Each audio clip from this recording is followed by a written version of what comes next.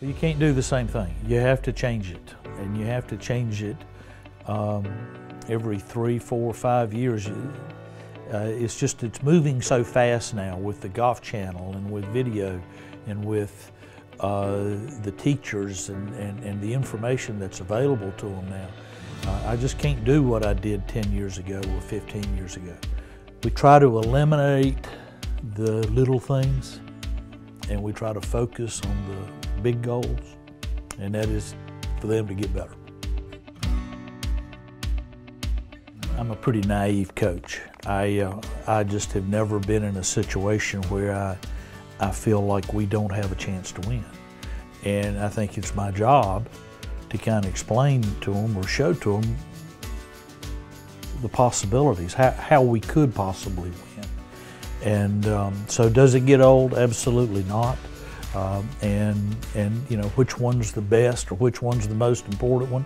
It's the next one. Ever since I've been a part of this league, every year we get better. Every year the coaches get better. Every year the players, the recruiting,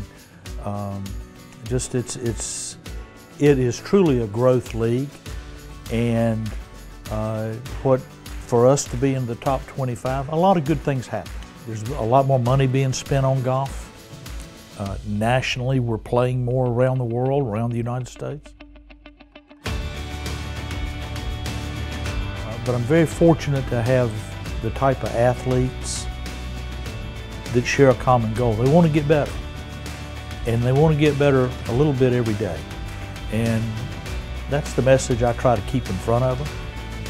And Matt, CC, they try to keep that in front of them. And so I have no idea what's going to happen later on in the year.